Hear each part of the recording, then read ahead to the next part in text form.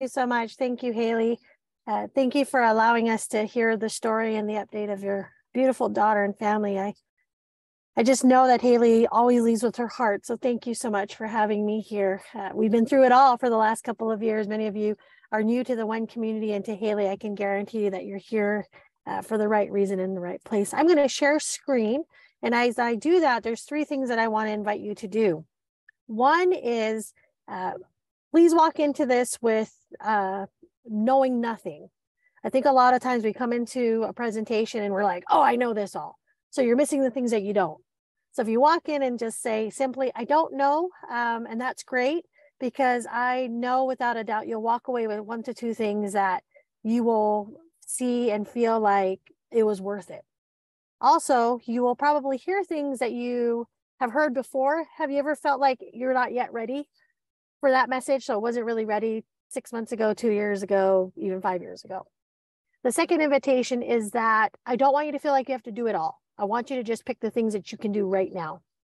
And a lot of times in my speaking, both on stage, in person, in front of rooms of 500 to 1,000 people, I'm always worried. I want people to walk away with something. But I've got to remember that you only have 1 to 2 things that you can really do right now. So today we're going to start. There's a 3-part presentation through the next 3 days of WEN Summit that I'm going to focus in on this overarching topic of how to work less and do more, the secret of growing your business. I'm going to focus specifically on traffic and funnels for everything that you want. I want to get a temperature check of the room. And my promise is that you're not going to walk away with the same old thing that you've heard. But more importantly, I want to say, I promise that you'll stop wasting your money and your time. You'll work smarter. I promise that when you're simple, you'll make more money, and that you're going to get what you want, because I'm going to help you focus on only what you want and not all the extras. So who is here and in the chat on Zoom? If you could put down number 1, if you are here for more speaker opportunities, it helps me tailor my message through the next 3 days. If you're here for partnerships and collaborations, put number 2. If you're here for sales, put 3. And if you're here for marketing, put 4. This will help me tailor my message today in my 20 plus years of experience to really help guide you guys with the roadmap. I've spent time and money on this, so hopefully you'll be able to pull it up and not have to do with the pain and suffering that many entrepreneurs go through, and help you to solve your problems sooner. Okay, I love that. Thank you so much. I love that. All right. So as you kind of go through this process, one of the things I want to do is, who am I serving today? Professional business owners, professions that you're in a job transitioning into a business owner. If this is a side hustle for you, coaches, consultants, I want you to know that I'm trying to speak to you. I hate when I come into a presentation and they're not trying to connect with me, and I'm just like, oh, you're missing the point. I want to connect with you because I want to hear what you're saying. I want to feel what you're believing. So who is in the room? That is really powerful for me, and I'm so thankful. There's many of you who've made the time to be here on day 1. And remember, I'm going to build on this presentation. So this is some of my family members, and this helps you understand why I became an entrepreneur over 25 years ago. I was told by individuals and professionals who were far more successful when I was that age, tell me that I couldn't do it because I should have been barefoot and pregnant. I shouldn't worry about getting an education, and I definitely shouldn't worry about, trying to get more out of life. And so I said, well, that's great. I love that. That's the only motivation to get there. This picture on the far left, my cursor's pointing at my parents at Walt Disney World. Last year, I was able to take my parents, my nephews, my cousins, my own children to Disney World. And we did a week-long vacation in Orlando. And that was a highlight of my entrepreneur career, where I could take them and just let them know that our time together was to spend and make memories. And as an entrepreneur, you have a lot of reasons why, but this is one of my reasons why, is to make memories. Time is so precious. And so I want to buy as much time back with my life and my family and those I love. My children in the middle, they're adulting now. They're 23 and 22. I adopted them when they were 6 and 7 years old. And they're one of my reasons why. They're one of the reasons why I became an entrepreneur, because I had checked all the boxes and I still had a little life to live and give. And so as a single woman, I adopted these 2 amazing children, and they're not the story they came from. My wonderful children's parents were incarcerated, drug users, teen pregnancy, had children with 10 different people. And these were the only biological set of children that kept together. And so they're a big part of my why. They're a big part of who I am and why I'm here. And on this picture here, that's my dad. My parents are aging, unfortunately. And so my time here is to spend as much time as possible. We were in South Carolina. My brother is graduating from medical school. And my dad has been a big part of my life, especially as a woman who has pushed against a lot of no's and a lot of, you can't do that. And I love that because it just tells me I can't. And my dad has been a big part of who I am. I love being, women in business, but more importantly, I love the fact that I've had an upbringing of entrepreneurship. My parents ran a couple of businesses. I'm from Hawaii. We had a 5-bedroom home, 3-car garage. I didn't know the difference as a kid, but now as an adult, I realized that entrepreneurship was the vehicle for us to really have what we enjoyed as children. Here's our company. These are some of our clients. I've had many professional experiences that have changed and shaped my life.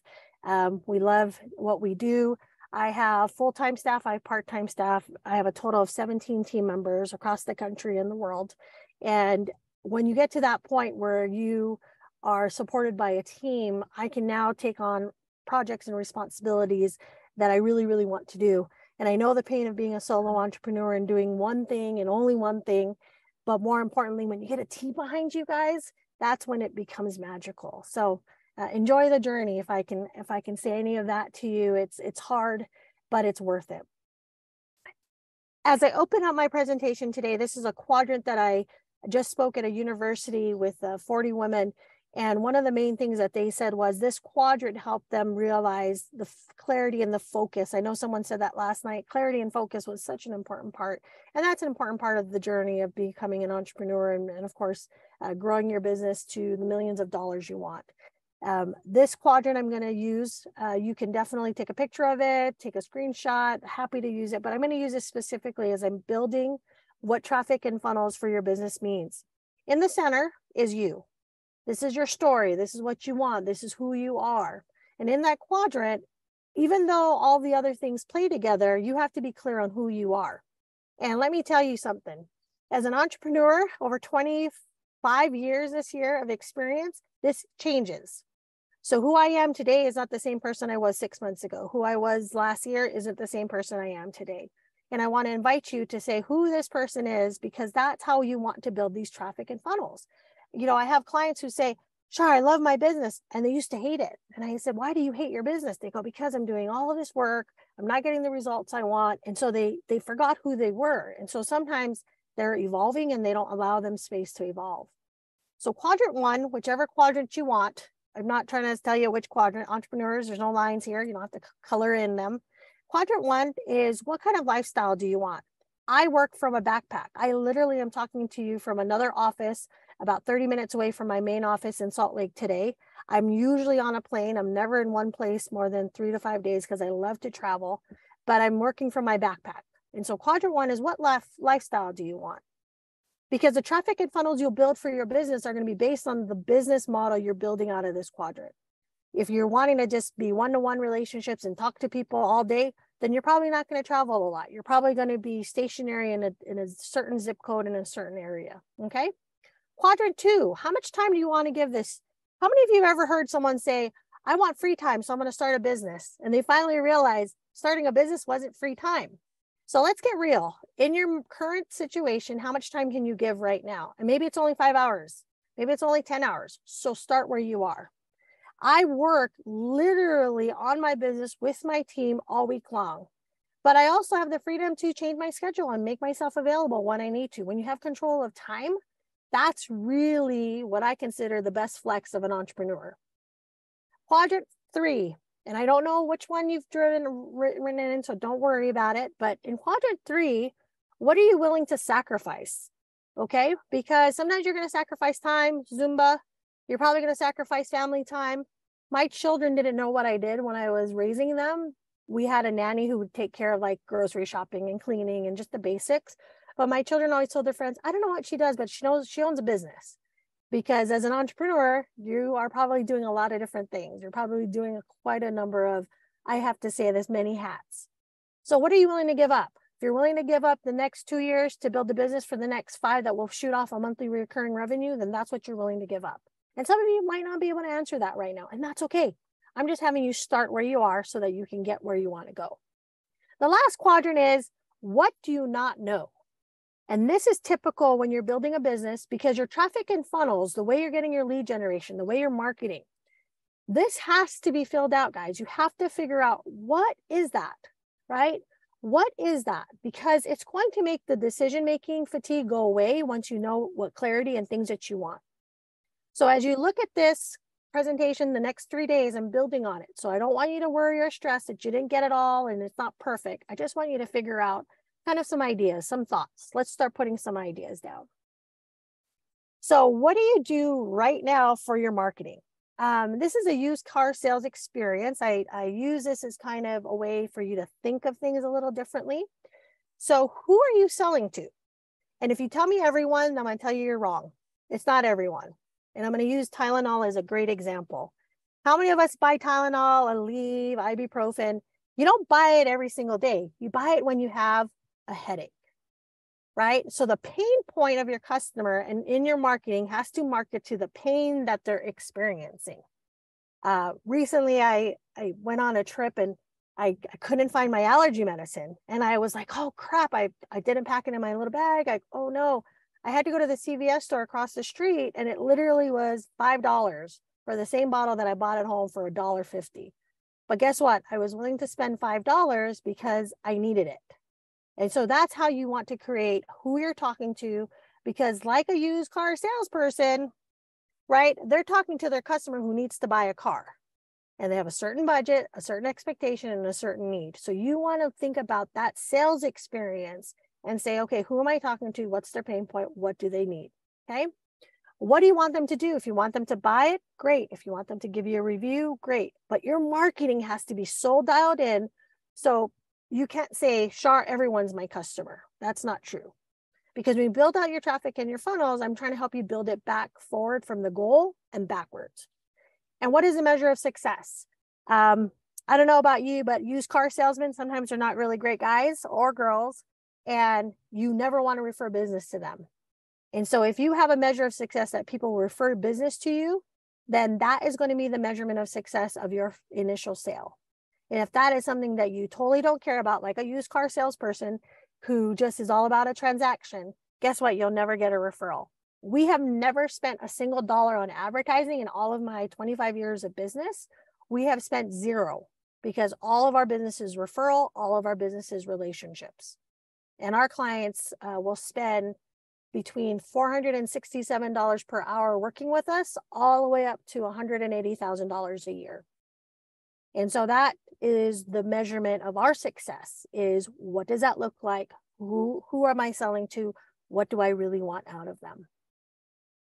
So how this traffic and funnels work for your marketing, I just want you to imagine a funnel. Sometimes it could be an upside down triangle. Sometimes it's this. Everyone has a different mindset. Funnel can be a straightaway start to finish, totally fine. But in this here, I want to be really clear. Your traffic and funnel needs to be what you want it to work. If your marketing is to be a speaker and you want to speak and get clients that way, then you have to build your funnel according to what that looks like, guys. Okay? Because a lot of I'm going to get a lead. I'm going to get a person calling me up. Then your marketing needs to have that clearly stated in the funnel that you're building. If not, it's not going to work. And this is where Haley sometimes will say, man, clients, it doesn't work because your funnel isn't built correctly, because they're not clear on how they want the customer to come through the process.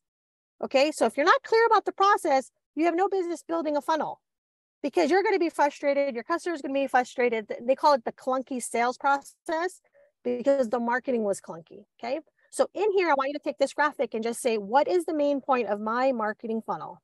What does that look like? What does that feel like? What does that tell my customer their customer journey is going to be? Now, I have some people who use social like Instagram. Some of you are using Pinterest. Awesome. Love it. YouTube. I love that. But a lot of times that's not for a customer engagement. That's just for visibility. So if you're going to have customer facing engagement, then you need to be really clear in your marketing, or else your marketing won't work. I'll tell you of a recent client we signed up. My marketing was literally a 15-second pitch, and they signed up literally 30 minutes later for a $5,000 contract, because I knew who I was selling to, I knew who my target was, and I knew I wanted this certain outcome. But that's years of experience. It's not overnight. I'm just trying to give you the roadmap to help you save time and money and effort, so that you can actually be able to pitch and have a customer come up to you and say, I need your service. I have a pain that I know you can help me solve. And that's all it was. I just knew the pain that they were under. And I want to be really clear. If you don't know what that is, that's why you're here today, networking and doing the breakout sessions, because you're going to be able to kind of bounce off that idea to other people, right? That's kind of the invitation to it. Here's another pain point, and I want to talk about the marketing side really quick as I'm trying to watch my time and pour into you. Haley knows that I just get to the point and I love to pour into you, but sometimes I'm like, oh, I need more time. Marketing doesn't work if you don't work, okay? Some of you might say, well, Char, I don't have enough time. Well, then your business doesn't have enough time to make sales. It doesn't have enough time to grow. It doesn't have enough time to bring you customers. So if it doesn't happen, it's not because your business isn't doing it. It's because you're not working your marketing. And I just want to be really clear and really upfront that marketing is not something you can just go read a book. Marketing is testing. Marketing is failing. Marketing is learning what your customer is telling you, because that's how you're going to get better at your marketing and your sales. If you don't do that step, it's really, really hard. Okay. So let's stop share for just a minute. Any questions in the chat? I really want to provide value. So if you have a question that's coming up, please put it in the chat right now, and I will go ahead and listen to what you're saying. Part of the problem sometimes is people are saying to themselves, oh my gosh, I need help. So in the chat, if you are struggling with your marketing because you don't have time, if you're struggling with your marketing because you don't know what platform to go through, that was a really common problem last night. I want to help you understand what to do, because part of the success that you're going to have with us is being able to understand immediately what to do and what not to do. Okay. So as you guys are doing that, that will be helpful for me to see and learn. I love that. I appreciate it. So again, I love that. Oh, thanks, Haley. All right. So as your guys are figuring this out, let me share screen again, and I'm going to go back to one of the critical steps in bridging the marketing between what you're doing and what you can do. There are tools out there that you can figure out, how to save you time, like Buffer or Ladder. Sometimes you need a CRM to manage your sales deals, your sales flow, your email marketing. Use those tools, okay? This is the bridge between marketing and sales. If you're not currently using tools and you're doing it with Excel spreadsheets and emails and Post-its, that's okay. But you don't want to live there all that time. You don't want to live there forever. You want to get to a place where there's automations and systems and processes, because it's going to speed up the sales cycle, okay? One of the things that I really wanted to touch on is ChatGPT. I know that's a hot topic right now. We use ChatGPT for a majority of our clients who are in the tech space. And I'll have to tell you this, it literally saves the content team 8 to 10 hours a week, which means that I can have more clients and more opportunity for them to work on. But we know how to use ChatGPT in order for them to get content to sound like them and feel like them. Okay, these are some tools that are going to help you in helping you with time and getting your marketing done. Processes and systems, guys, I cannot say this enough. This is what took us from a 5-figure, 6-figure, 7-figure company, because our processes and systems were always improving and always changing. And we invited people to use our processes and systems to get what they wanted, okay? So as you're doing this, I just want to make sure there's a rule.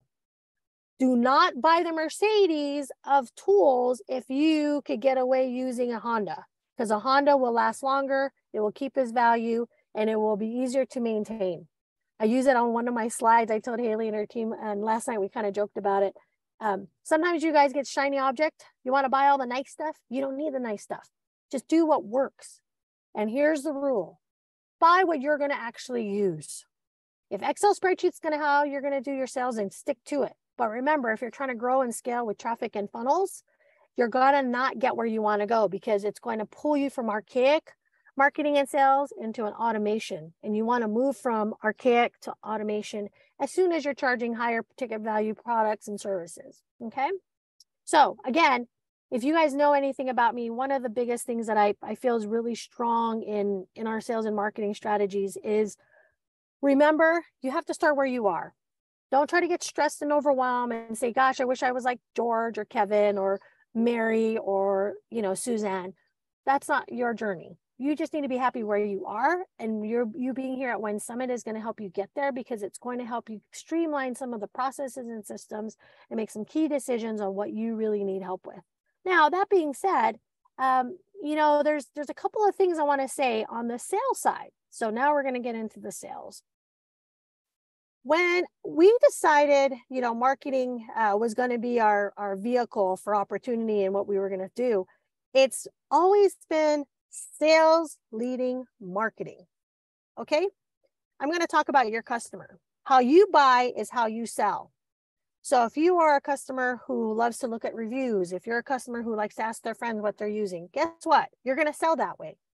If you are a buyer that doesn't care and you know what you want and you go after it, that's the kind of customer you're going to be attracting. You have to remember, you might be doing some things that are not necessarily probably the same as others, but sometimes we start off with how we buy is how we sell. So get yourself in check and see, do I buy and sell this way? Maybe those are the adjustments. Maybe that's why the funnel isn't full. Maybe you don't have a bunch of leads or a line out the door waiting to start with your services, because how you buy sometimes is how you sell. Your Amazon customer. How many of you are drop ship? I need it right now, and in 2 hours, Amazon is at your door. We all are that way. Let's not lie to ourselves. Your customer now is this way. So when you're selling, I want to make sure it's super clear. Your customer is going to have a different buying journey than maybe another type of product or service. For example, the other day, we took my car in for warranty work, right? And they sent us an email and said, hey, warranty work's needed. Bring in your vehicle. Oh, okay, no problem. I can drop off my car, talk to the salesman. He gave me a loaner for the next couple of days, took really good care of me. We buy cars from them. They're just excellent customer service. We get that kind of service because that's the kind of customer we are. We want that kind of service. And so imagine who your customer is.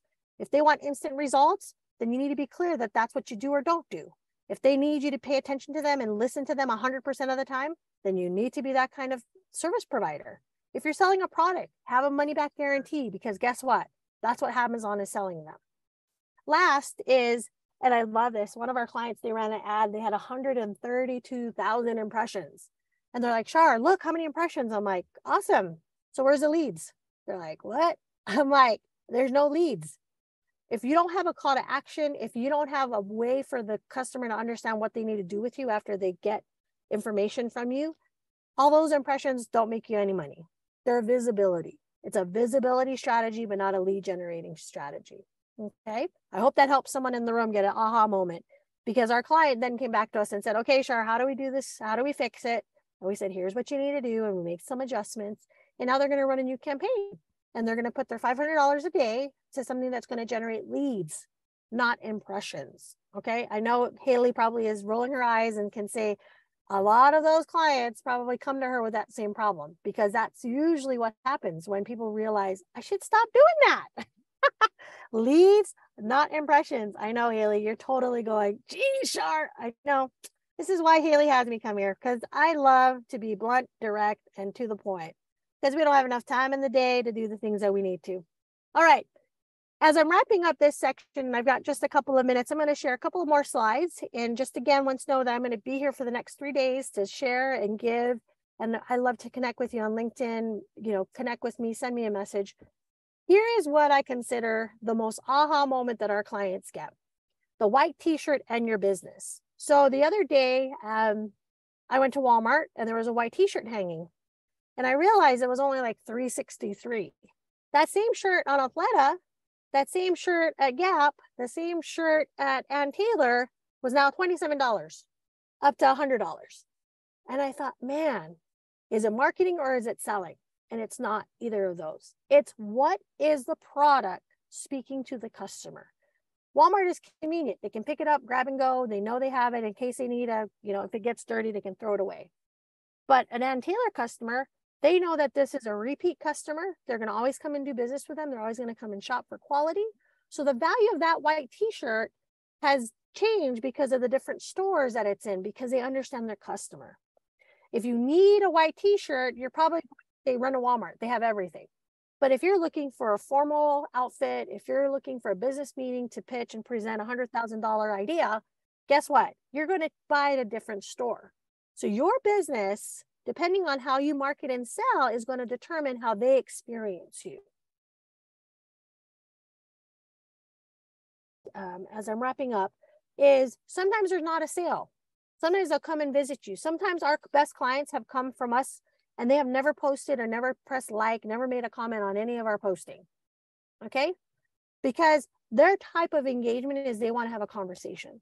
They want to talk to us. They want to know if we can customize their marketing and sales strategies specifically to what their business needs. So you have to remember, just like the white t-shirt, depending on the store, depending on your business, what kind of customer you're attracting, okay? I have an invitation as we wrap up for a 5-day LinkedIn for Leads challenge. I have literally gotten speaking gigs, new clients, corporations, partnerships from LinkedIn and not having spent a single dollar. And if you know anything about LinkedIn, it is the most expensive ad spend ever on any platform. It goes between $50 to $125 for ads on LinkedIn. My dear friend runs LinkedIn ads and he says, Char, they have to have at least 5,000 just to start on LinkedIn. And that's just the very beginning. And I just am always shocked about that because I've never had to spend a single dollar on ads. So this is an invitation to a challenge that we're having. It's a 5-day LinkedIn for Leads, and that our promise to you is that you will get leads from our LinkedIn challenge strategies that we'll coach and train you on. Connect with me on LinkedIn. I'd love to meet you, love to connect with you. And of course, love to meet you. Haley's been great to allow me to speak the next couple of days. I want you to see in action what your business can do when you adjust some of your sales and marketing funnels. And with that, I want to say again, thank you so much for having me here. Thank you for letting me pour into you. These are many, many years of experience that I've poured into, just a couple of minutes of sharing. And I look forward to meeting you guys and seeing you guys over the next couple of days. Thank you so much, everyone. Thank you, Haley, for allowing me to be here. Thank you so much, everybody. Let's give Charlene some jazz hands. Woo! That is amazing. Leads, not impressions. Yes, so true. And I'm going to add one more thing. It doesn't matter what your cost per click is if they're not converting. Yep. It's called you should give me the money. You should give your neighbor the money if you're willing to just give that all away, right? Just to go, I love giving money away. That's what you're really doing when they're not converting into leads that actually qualify in order for you to help close them and serve them. Thanks again, Haley, so much. And look forward to seeing you guys tomorrow. Thank you.